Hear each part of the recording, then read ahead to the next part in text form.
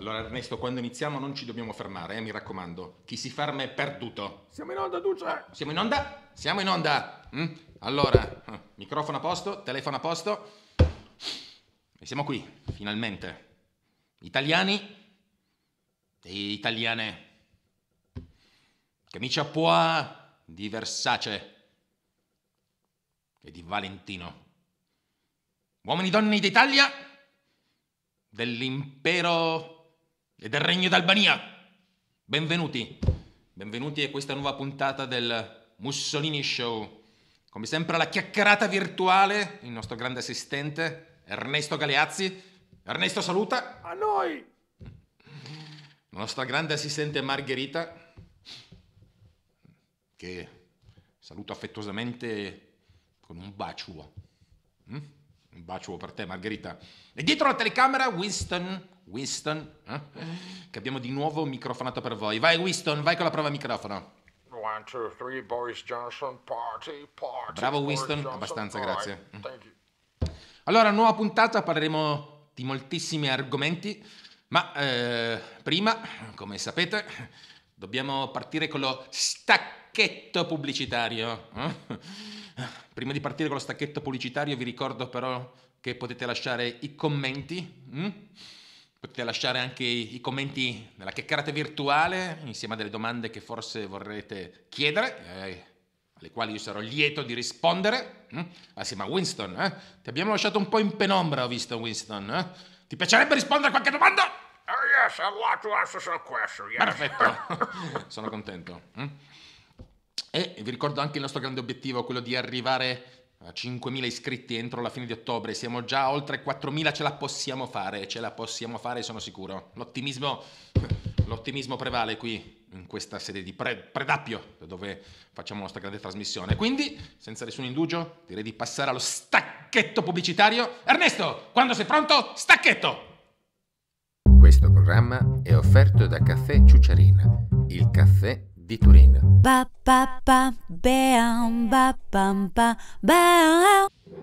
Ecco, adesso mi hanno costretto a fare questa cosa, che io non è che era molto entusiasta, no, quando me l'hanno detto, c'è un limite a tutto, Siamo in onda, Duce, Siamo in onda di nuovo, siamo in onda, scusate, sono obbligato. Caffè CIUCIARIN ti seduce. Parola di Duce! A me sembra una carrettinata, comunque. E lo sponsor comanda, anzi c'è la napoletana qui. Allora, dunque, che poi caro Winston, vuoi un po' di caffè Winston? No, un po' di thank you, caffè, Benito, no coffee, thank you. Però No, thank il you. CIUCIARIN è buono, devo dire. No, è questo gusto, ma sarà che è fatto con la napoletana, CIUCIARIN, quando c'è la pannetta, non leccarla, ciucciala! Mi è venuto in mente così, sono sicuro che lo sponsor apprezzerà. Comunque, allora, questa cosa dello stacchetto pubblicitario, caro Winston, mi ha fatto venire in mente che potremmo mettere sulla rete, senti questo piano audace, senti se ti piace, What? un negozio. Ti piace l'idea? I think it's Sì. great. Un negozio virtuale. Cari amici, stiamo lavorando a un grande negozio, sì, per pagare i costi di questa trasmissione e soprattutto pagare l'armocromista che ci ha mandato direttamente l'Ishline. Come vedete, lo studio ha cambiato completamente colore. Pensate che questo sia un grigio? No, questo non è un grigio, è un grigio lilla. Attenzione, l'ho imparato anch'io. Sapeste quanto ci è costato. E quindi l'idea per pagare questi costi è quella appunto di un negozio. E mi è venuta un'idea audace, Winston, che ti voglio proporre. Chiamerei questo negozio Mussolini.negozio.it. Insomma, anche è un dominio, è una cosa sovranista. Mussolini.negozio.it. Che me ne dici? Ti piace l'idea? No, shop. No, come? Shop. No, Yeah. attenzione, no, Yeah, shop negozio is no. not nice. No, scusa, Non mi Winston. piace il negozio. No, Shop. non si può fare. Shop. No, Winston, no, Yes. ascolta, Yes. No, you listen to me. Shop. Qui è 1 a I 1, said- Allora, Oh, my io sono goodness, per I negozio, said tu shop. sei per? Shop. Va bene. E allora qua, come ce la caviamo? Chiamiamo una persona. Adesso chiamo Adolf e chiedo la sua opinione. E ci mancherebbe altro. Chiedo la sua opinione un attimo.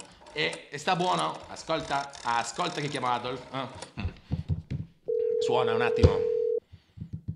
Si fa sempre attendere, Adolf. Ja. Mein Führer. Benito. Wie geht es Ihnen? Ja, gut. ja, ich bin Wie Benito. geht's dir? Alles gut? Oh, Ja, sehr ja, gut. alles gut, alles gut. Entschuldigo, mein Führer, eine Frage, sì, ho solo una domanda, sì, Kein Adolf. problem. Allora, ci sarebbe questa idea tra me e Winston, che tra l'altro ti saluta. Winston, saluta Adolf? Fuck off. Sì, ti saluta, sì. Con affetto, sai com'è. No, allora, l'idea è questa, noi vorremmo fare un negozio sulla rete, sì, e quindi c'è una discussione, se chiamarlo Mussolini.negozio o Mussolini.shop. Qual è la tua idea? Einladen. Ja, Unsere Produkte verkaufen. ja, Weltweit. ja, Mussolini.shop. punto shop. Ja, und Va shop. bene. Tschüss. Tschüss, Ja, tschüss, bis Benito. bald. Bis bald. Ha detto shop. Yes, 2 contro it's a 1. shop. Ma sai Yes, cosa faccio it adesso, is. caro Winston? What? Chiamo De Gaulle. No. come on. Chiamo De Gaulle. Benito, Non ci you mancherebbe can't altro. do No, that. abbiamo That's chiamato, not fair. abbiamo chiamato Adolf. Scusa, chiamo De Gaulle. No, Oh, e non te la do call questa the soddisfazione. Ecco. Eccolo qua, squilla. Squilla. Anche lui si fa attendere. Allô, De Gaulle, mon général, je suis Benito Mussolini, comment ça va? Tout bien là, à Paris? ça va? Oui, je suis ici avec Winston. Winston. Winston Churchill, oui. Ti saluta, sì, Winston, saluta De Gaulle. Frog, you're a frog. Sì, ha detto che, sì, no, ma è la linea, sì, ha detto che ti vuole molto bene, sì. Alors, mon général, la discussion c'est la suivante. Hein? Alors, oui, nous sommes pendant la discussion parce qu'on doit choisir si mettre Mussolini.negozio per un negozio online, appunto, scusa, è sulla rete, l'anglesismo, la compagnia di Winston, oppure .rini.shop, ecco, volevamo sapere qual è la tua opinione. Un magasin Oui, pour la vente des produits. oui, De tous les mondes. oui. Negozio. Oui, Parfait. Merci, mon général. Merci. de rien, Merci. Benito. Oui. À tout à l'heure. Au Bon revoir. courage. Au revoir. Hai visto, Winston? Adesso siamo pari. Adolf 1 e De Gaulle 1. Adesso che mi dici? Facciamo la bella? Facciamo la Yes. disfida? Chi chiamo? Yes. Stalin. Chi chiamo? Stalin. Chi? Stalin. Stalin. Yes. E chiamiamo Stalin. E ci mancherebbe altro. Yeah. E chiamiamo Stalin. Ma credi che mi faccia intemorire? Ecco, squilla.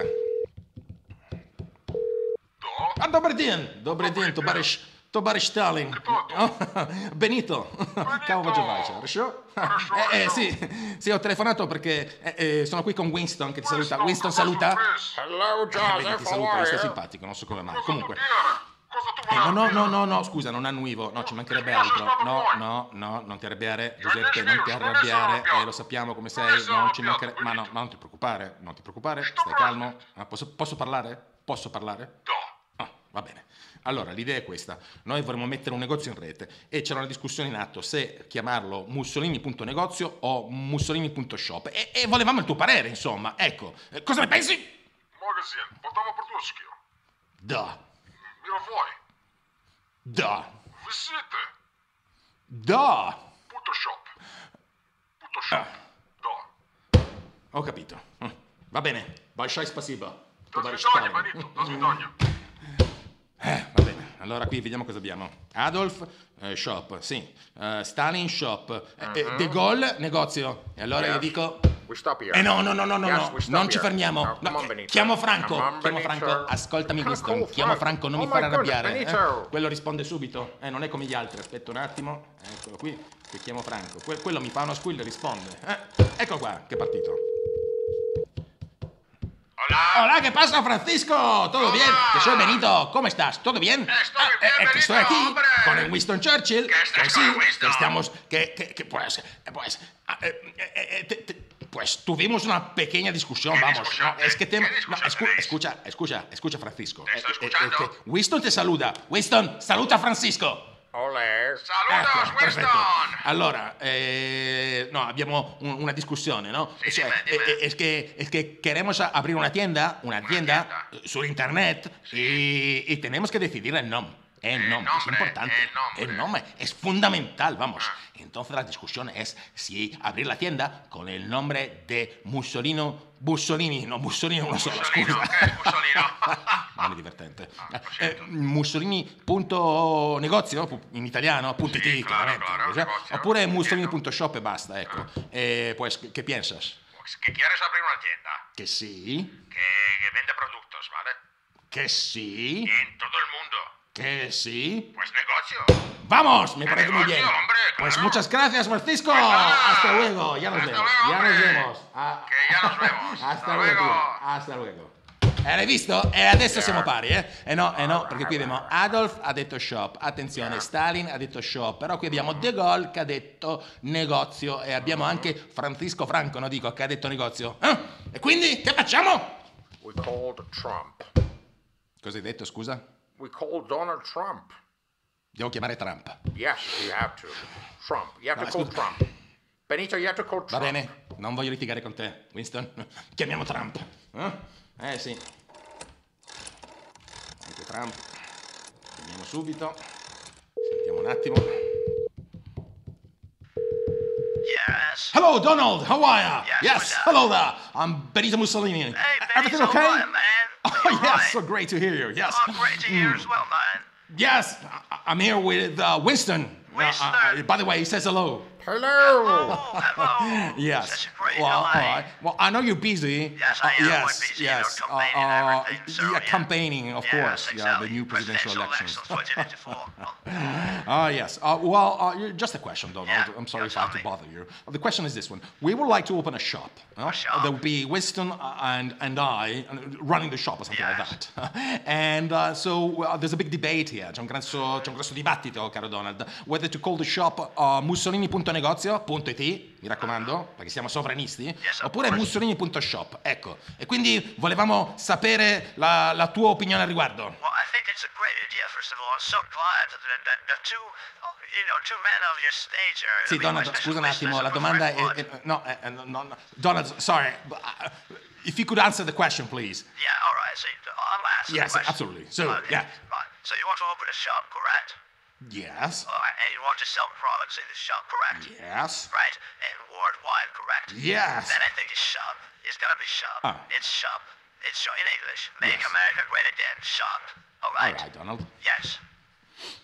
Yes. Okay. Thank you, Donald. All right. No Thank you. problem. Bye. Bye-bye. Yeah, Take care. yeah. Bye. Say hello to Melania on my Yeah, behalf. the same Thank you, Donald. Turkey, Thank you. okay? Thank Bye, you. take Thank care. you, Donald. Thank you. Bye, bye. Thank you. Ma che... E va bene, lo chiamiamo shop. Sei contento? Yes. Va bene, scusate, vi abbiamo distratto con questa cosa che sicuramente non vi interessa. Quindi passiamo alle prime domande. Ernesto, quando sei pronto, vai con le telefonate. Ma è fastidioso questo squillo. È fastidioso. Ho capito, ma sei partito troppo presto. E basta? E ha smesso il telefono. Però dovevamo partire con le telefonate. E meno male che non ero nervoso oggi. Sai cosa ti dico, Winston? Che cosa? Facciamo uno scherzo. What? A joke? Ascolta, guarda Winston, guarda come si fa. vai, dai. Vai Ernesto, parti con le telefonate. Pizzeria? Casa Mussolini? Non è casa No, Mussolini? no, mi dispiace, è la pizzeria di Posillipo. Oh, mi scusi di aver chiamato Luigi Di Maio. Grazie. Niente, scusi ancora. Nessun problema, Scusi. arrivederci.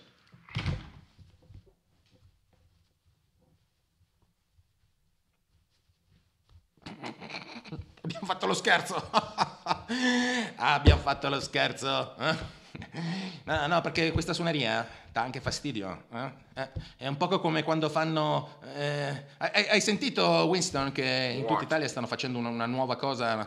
Che cosa? Una cosa si chiama IT Alert. IT Di nuovo Alert. questi inglesismi. IT cos'è? Alert. Praticamente tu hai in mano il tuo telefonino intelligente, che tanto intelligente poi non è, e di colpo arriva una suoneria che fa be, be, be, be, be. Sì, è per l'emergenza. Emergenza di che cosa? Non si capisce. Voglio dire, cade una cometa, sta cadendo una cometa, che me ne frega, cosa ci posso fare io? Crea tensione, sembra quasi che ci sia la strategia della tensione in questo paese.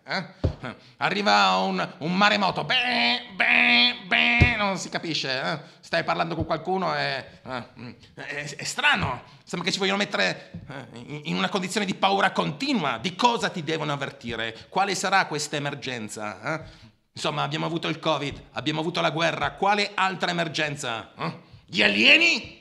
Deve arrivare qualcuno dallo spazio a dirci che non siamo una razza intelligente? Non lo capisco. Va bene, ho perso tempo, scusate, ho divagato. Allora, sai cosa ti dico? Io mi prendo un bel caffè Ernesto e facciamo uno stacchetto pubblicitario, così mi riprendo un secondo. Stacchetto pubblicitario! È tempo di ciucciare con CIUCIARIN, il caffè di Turin. Ba ba ba bam ba bam ba bam. Bene, siamo tornati qui in studio e possiamo passare alla prima domanda, una domanda seria, speriamo che ci siano persone serie e concrete. Quando sei pronto Ernesto vai con le telefonate. Mussolini. Buonasera Duce, sono Carlo Ceci. Buongiorno, anzi buonasera, mi scusi, buonasera, sì. Buonasera Duce. Sì. Vabbè, non importa, buonasera, buongiorno, insomma, mi scusi. Mi ha confuso. Mi dispiace. Allora, io sono Carlo Ceci. Mi dica pure. Sì, allora, sono Carlo Ceci dell'Arresto del Carlino. Duce, volevo farle una domanda riguardante lo spot dell'Esselunga. Sa che c'è questo spot dell'Esselunga che ha creato un grosso dibattito su quello che è la famiglia, anche la Presidente del Consiglio, Giorgia Meloni, ne ha parlato. E allora questa era la prima domanda, cosa ne pensa lei di questo spot? La seconda domanda riguarda il libro del generale Vannacci, Il mondo al contrario. Il generale ha detto che l'omosessualità non è normale e quindi volevo la sua opinione al riguardo, insomma, perché ne hanno parlato un po' tutti e volevo sapere anche la sua opinione, Duce. Ecco, questo è quello che vorrei chiedere, insomma. Va bene, la ringrazio. La ringrazio lei, Grazie.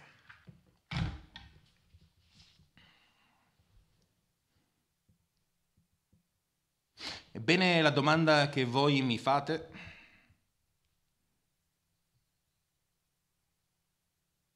è una domanda alla quale posso rispondere purtroppo solo in parte. Lo spot dell'Esselunga, io le devo dire che l'ho visto, ma penso di non avere le competenze giuste per giudicare la qualità di questo spot. A differenza del nostro grande Presidente del Consiglio Giorgia col melone, che di spot se ne intende. Ragazzi, se ne intende proprio di spot. Toglieremo le accise alla benzina, faremo il blocco navale, non approveremo il MES. Che spot. Io comunque ho visto questo spot, devo dire, da solo, e mi ha molto colpito, come penso abbia colpito, scusate, tutti gli italiani, la storia di questa bambina e di questa coppia separata. E devo dire che ho anche pianto, sì, ho pianto, lo confesso, anch'io un cuore. Guardate la lacrima. Quando la bambina ha donato una pesca al suo papà. Io ho pianto perché mi sono detto, tra me e me, ma questa è la prima volta che un'ex moglie regala gli alimenti al suo ex marito. Quindi uno spot rivoluzionario sotto un certo aspetto, uno spot che ci insegna veramente a andare verso il futuro, un'Italia migliore, un'Italia più buona. E poi mi sono anche chiesto, ma la pesca sarà una pesca? Ma ci sono le campane, Ernesto, hai visto? Ci sono le campane che suonano di nuovo, ma dico, ma che succede qui? Devo parlare mi interrompano il flusso del pensiero. Comunque stavo dicendo, la pesca, ma è una pesca italiana? Non è che è una pesca che proviene da un altro paese, no, dico. Sono piccoli dettagli, ma sono importanti. Comunque sì, devo ammettere che c'è una grossa crisi della famiglia in Italia, una grossa crisi di natalità. Pensate, quando ero io al potere si facevano nascevano 27 bambini per ogni 1000 abitanti all'anno, adesso ne nascono solamente 7. Abbiamo un tracollo verticale della natalità. E non abbiamo più delle relazioni di coppie che funzionano, molte coppie scoppiano, non a causa della pesca, ma soprattutto a volte A causa della banana per le donne o della patata per gli uomini?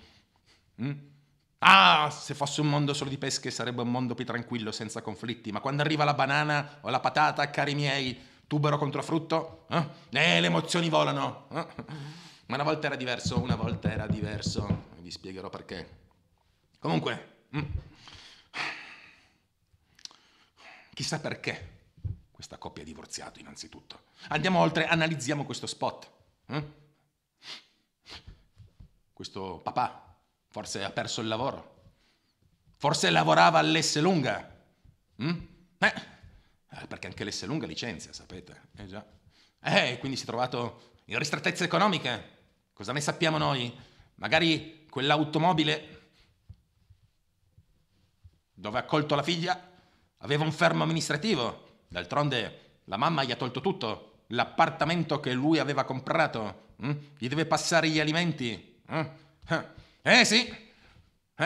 Oltre 500 euro al mese. Provaci tu con uno stipendio da dipendente all'Esselunga, quando ti separi con tua moglie, a dargli 500 euro al mese alla famiglia. Mi rendo conto. E forse sto pensando, quella pesca era anche un atto di violenza. Forse la mamma, per prendersi giuoco del papà, ha detto alla bambina: dagli una pesca, papà, dagli una pesca. E al papà vedi come gli girano. Comunque, questo è il mio pensiero per quanto riguarda questo spot. Ecco, per quanto riguarda invece il libro del generale Vannacci, anche qui devo dire che non l'ho letto, insomma non era Nietzsche, ecco, non era Hemingway, non era Balzac, ecco, non era Simenon, quindi anche adesso. Però ho notato che sì, la discussione si è centrata sul fatto che il generale abbia detto, ahimè, che gli omosessuali non sono normali, o anzi, per meglio dire, che l'omosessualità non è la normalità. Non è vero! Io questo lo nego. Ormai viviamo in un mondo dove tutto è normale. E quindi ripudio con forza il messaggio che ha dato il generale. Tutto è normale e tutto deve essere accettato. Ecco, per esempio, no? Adesso immaginiamo lo spot dell'Esselunga, la bambina e due papà, per esempio, due papà che si sono separati. In quel caso la bambina vuole che i due papà tornino assieme. Anche questo potrebbe essere normale. D'altronde è anche normale. Due papà possono dare l'affetto materno o qualcosa del genere. È vero che rispetto a una mamma non possono donare il capezzolo pieno di latte, però se sono palestrati, insomma, un buon pettorale, come CIUCIARIN, ci si può ciucciare, qualcosa si può, ecco. Sì, perché anche le coppie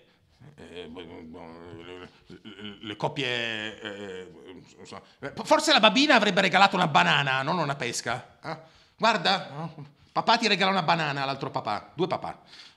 Però voi pensate che questo sia forse assurdo, ma a pensarci bene, ho letto una notizia di un noto cantante italiano, un cantante forte, un cantante solido, Tiziano Ferro, che si è appena separato dal marito in Gran Bretagna e ha due figli. Anzi, ha detto che con i due figli, che uno si chiama Margherita, come te Margherita, aspetta il controllo, ve lo vorrei essere sicuro, non vorrei dire... sì, Margherita, un bacio. Andreas, sì, i figli sono stati la causa della separazione, vedete? A volte i figli non portano piacere, ma portano dissidio. E quindi i due si sono separati. Capita anche quello. E allora mi sono chiesto, dato che a Londra non c'è l'Esselunga, cosa succederà? Perché l'amore prevale sempre. I due papà troveranno due compagni e di colpo questi due bambini che succhiano avidamente durante la loro infanzia, dei pettorali tenaci che possono dargli maschili, che possono dargli amore materno, però questo è normale, si troveranno 4 papà, papà 1, papà 2, papà 3 e papà 4. E questo è normale. Caro generale Vannacci, ti sfido a dimostrarmi il contrario. Ma poi ho pensato, no, aspetta un attimo.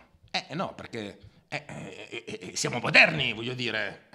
Sapete che ci sono i cosiddetti PACS, questo acronimo, anche in Italia, che non prevedono la fedeltà. E quindi magari i papà, per distrarsi, giustamente, magari hanno un compagno, ma frequentano un altro compagno, e quindi il bambino di colpo si potrebbe trovare 6 o 7 papà. Ecco. E sicuramente un affetto materno lo avrà questo bambino. Pensate cosa può fare una litigata all'interno di una coppia. Me lo capisco. C'è il divorzio, siamo moderni, un papà e una mamma che litigano. Ma pensate 4 papà che litigano assieme, palestrati. Che immagine può lasciare nella mente di un bambino? Un'immagine sana, un'immagine forte. Poi Tiziano Ferro, fortissimo. Ma questo era solo un esempio, non volevo parlare di lui assolutamente. Anzi, sembra che giustamente si sia dedicato ai figli. Questo mi sembra molto buono, molto buono. Ma poi ho pensato, se 4 papà o 6 papà può essere la normalità, e 4 mamme? No, dico, ci abbiamo pensato 4 mamme? Adesso non voglio fare del razzismo, assolutamente, ma come suo dire, io non ho pregiudizi, ma ho preferenze. Ecco, se fossi un piccolo bambino, io, soprattutto se sarei maschio, ecco, un piccolo bambino maschio, nel caso della bambina è diverso, forse, non lo so. Io preferirei 4 mamme a 4 papà. 4 belle mamme romagnole, con 2 tette così, di modo che possa ciucciare tutto il tempo avidamente, come quando ciuccio dal mio caffè, CIUCIARIN. La pannetta, non la leccare, ciucciala. Sì, 4 mamme. Sì, sono preferenze. Magari anche 3 romagnole e una svedese. Anche 2 romagnole e una svedese e una russa. Così ci riappiccifichiamo, in un certo senso. Ecco. Sì, lo so. Ma poi ho pensato, no, scusate un attimo. Allora, 4 papà si può fare, 4 mamme si può fare, 7 papà si può fare. La pesca, la banana, l'esselunga, la bambina, si faccia i cavoli suoi sta bambina, stiamo parlando di cose serie, Vada nella stanzetta a giocare con i balocchi e faccia parlare gli adulti, Ma, allora, lo dico, l'Islam, parliamone. Non è che forse l'Islam è più avanzato della nostra società occidentale? Mi è venuto il dubbio, no? Perché 4 mamme e un papà. Se ci sono 4 mamme e ci sono 4 papà, 4 mamme e un papà, e anche... E quindi ho pensato, ma non è che forse in Algeria, in Cisgiordania, sono più avanti di noi? Mi è venuto questo dubbio, forse noi siamo indietro. Sì, e quindi, cari miei amici islamici, vorrei essere promotore con voi di una legge che consenta il matrimonio poligamo. Sì, perché noi siamo moderni, E anche per i mormoni è la stessa cosa, solo che mormoni ce ne sono un po' di meno. Si vedono ogni tanto nelle vie questi mormoni che parlano una lingua strana. Non arrabbiatevi. È vero che Mormon diceva se Mormon non va dalla montagna, la montagna va da Mormon. O qualcosa del genere, o forse era, non lo so. Comunque gli piace sciare a questi mormoni, ecco, diciamolo così. E quindi 4 mamme. Io però, per giustizia, sono un fautore di 5 mamme e un papà, per evitare discussioni in casa. Se si discute sull'allevamento dei figli, 5 mamme e si va a votazione. Scusate, ho toccato il telefono. Ecco, vorrei il vostro commento, lasciatelo pure sotto questo video che rimarrà poi registrato.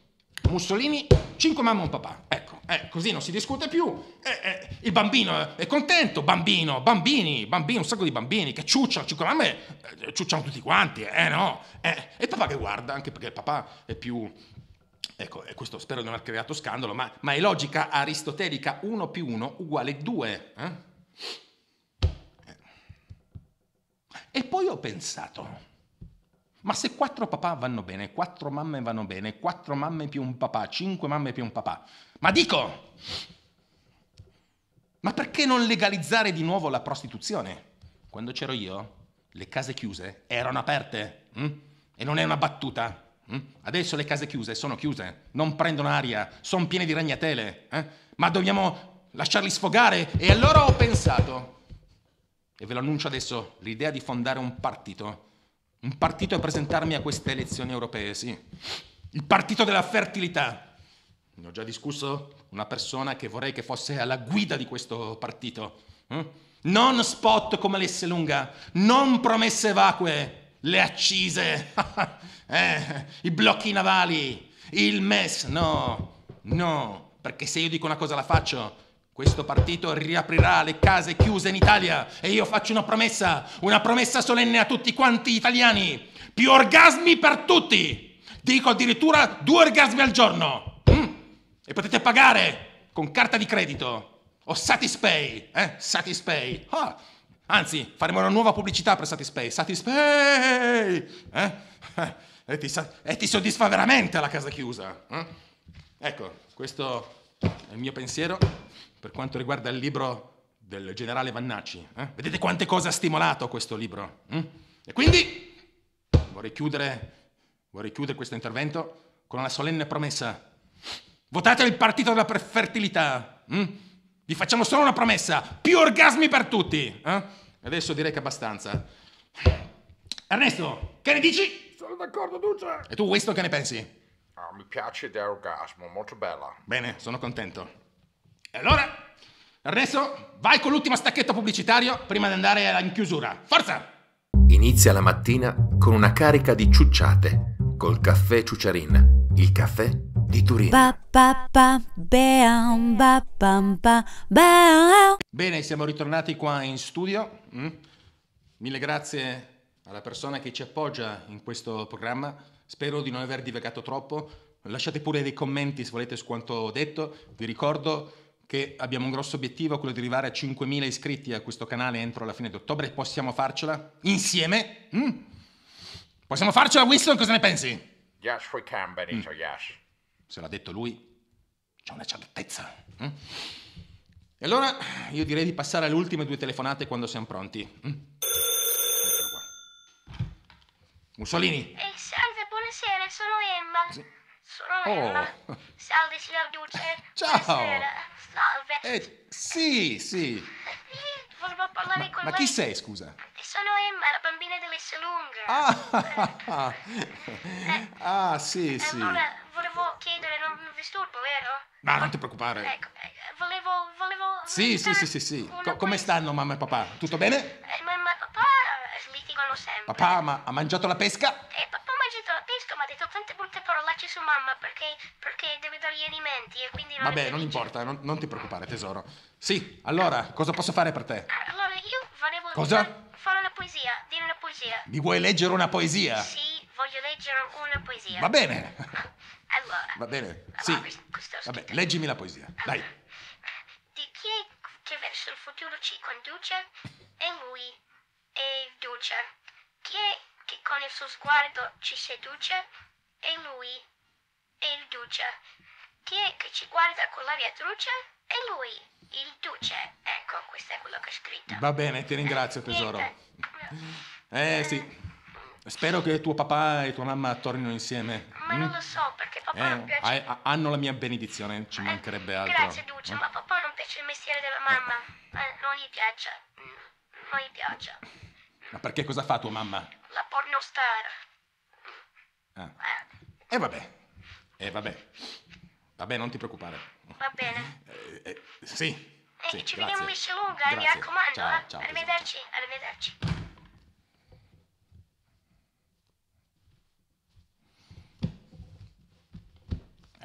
Cosa volete che dica? Sono i belli della diretta? Comunque, ma c'è speranza? Finché c'è Esselunga, c'è speranza. E poi è bello vedere che i valori cristiani della famiglia siano mantenuti da un'azienda privata. Molte persone si chiedono dove sono finiti questi lavori. Io dico all'Esselunga, corsia 2, scaffale in alto. Ci siamo capiti. Allora, io direi che a questo punto possiamo forse chiudere. Winston, che ne dici? Facciamo ultima telefonata. Ancora una telefonata? Yes. Va bene, va bene. E allora Mussolini.shop, insomma, Mussolini.shop, vabbè, secondo me ne possiamo ancora discutere, ma insomma sarà detto Trump, quindi. Allora, passiamo all'ultima telefonata. Mussolini. Buonasera Luce, buonasera. Buonasera. Sono Massimo Brancacci della Gazzetta di Livorno. Volevo una sua opinione su Marco Rizzo, il segretario di Italia Sovrana e Popolare. Come sa, si presenta alle elezioni europee, ma vuole uscire dall'Europa, vuole uscire dalla NATO, vuole uscire dall'Organizzazione Mondiale della Sanità, vuole uscire dall'euro. Ecco, lei che ne pensa di tutto questo? Va bene, la ringrazio. Grazie Luce, grazie. Buonasera. Grazie, buonasera.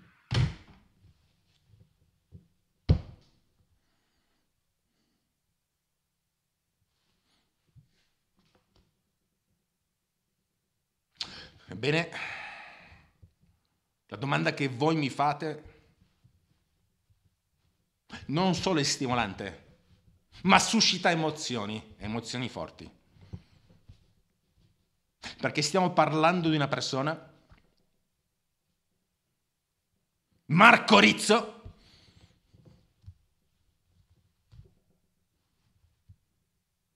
che apparentemente ha qualcosa in comune con me. Tutte e due abbiamo due grandi nemici: la forfora e le doppie punte. Ma tutto il resto ci separa. Questa persona, un comunista, fatemelo dire, un comunista che si vanta di essere un comunista. Un comunista che vuole uscire dall'euro, che vuole uscire dall'Unione Europea, che vuole uscire dall'Organizzazione Mondiale della Sanità, che vuole uscire dalla NATO, così tanto bene ha fatto per la pace. La NATO, un'organizzazione pacifica. Adesso metteranno anche un ufficio della NATO a Tokyo. Tu dirai, ma l'Alleanza Atlantica, quello è l'Oceano Pacifico, era pacifico, ma è arrivata la NATO. E quindi questa persona che osa sfidare l'ordine costituito, Marco Rizzo, un comunista da 2 soldi, un bolscevico, ebbene ha superato il limite, ha usato troppo. E io ti dico, Marco Rizzo, la devi piantare, la devi piantare. Ma che sono queste storie di lasciare l'Unione Europea? Si può fare un referendum per l'autonomia del Veneto, si può fare un referendum per l'autonomia della Lombardia, quelli sono problemi seri, ma uscire dall'Unione Europea mai! Quella è sedizione. Il resto no, il resto sono chiacchiere, sono carnevale. No, ma questo no, questa è sedizione. Cerca di essere una persona seria, Marco Rizzo, cerca di farti una cultura, cerca di essere come tutti gli altri, di guardare Fedez e Ferragni su Instagram, Insomma, cerca di essere come gli altri, come un banco di pesce, come una sardina, Vai con le sardine, cerca di essere anche tu una sardina. Meglio 1000 giorni da sardina che un giorno da squalo, Marco Rizzo. O qualcosa del genere. Ma cerca di fare la persona seria, di dire luoghi comuni. Viva l'onestà, per esempio. Guarda Luigi Di Maio, dove è finito, e chiamalo un cretino. Quello è un genio. Il nostro Metternich di Pomigliano. Quello sì. Quindi anche tu cerca di dire delle banalità come fanno tutti quanti. Comunque Marco Rizzo, questa cosa mi fa arrabbiare. E quindi Marco Rizzo, io te lo dico, io ti sfido. Marco Rizzo, io ti sfido. Avremo questi nemici, le punte doppie, la forfora, non mi interessa. Io ti sfido a un confronto televisivo, perché ti voglio sfidare e fare vedere la tua mediocrità, la tua mancanza di cultura, la tua bassezza e viltà. E quindi ti sfido a un programma televisivo rigorosamente in bianco e nero, dovunque vuoi, su Rai 3, Tele Kabul, una volta, adesso... Vabbè, non partiamo... Tele Kabul, Tele Hanoi, Tele Pechino, qualunque televisione, non importa, e vediamo, ti farò fare una figura meschina. Ti porto la bambina dell'Esselunga in trasmissione, e ti faccio parlare con lei, perché quelli sono problemi, altro che cretinate, l'inflazione, la guerra, cretinate. È importante parlare di spot pubblicitari. Ho detto la parola spot, lo so, lascia stare Winston. Comunque, mi sono calmato. Tanto non accetta la sfida, non l'hanno accettata gli altri, insomma, qui la lista è lunga. E vabbè, scusate, ho perso il controllo, mi ha emozionato la conversazione con la bambina dell'Esselunga. E quindi, sì, come dice Giorgia Colmelone, quello è un esempio di vera cristianità. Nel frattempo diamo un sacco di armi, così si ammazzano tra cristiani, ma lasciamo perdere, quello non è un problema, non voglio stancarvi con cose ridicole. Allora, carissimi amici, vi ricordo il nostro obiettivo, 5.000 iscritti entro la fine di ottobre. Vi chiedo anche una grossa cortesia, se anche voi come me amate l'Esselunga, di usare un hashtag. Sì, ho usato questa parola, ma non riesco a tradurla. Cancelletto fa schifo, scusate. Hashtag, lo so, certe volte, Winston, alcune parole in inglese suonano meglio. Cancelletto, se avete delle idee, ma io non riesco a tradurla. Elaboratore va bene, la chiacchierata virtuale mi piace molto di più. Sentite, chiacchierata virtuale, sentite come suona bene alle orecchie. L'hashtag, scusate, l'ho usato. E vabbè, vi chiedo scusa. L'hashtag Mussolini Show, M maiuscola, Mussolini Show, SHOW, come whisky. Che ci canta te, Winston. Come Winston, veramente.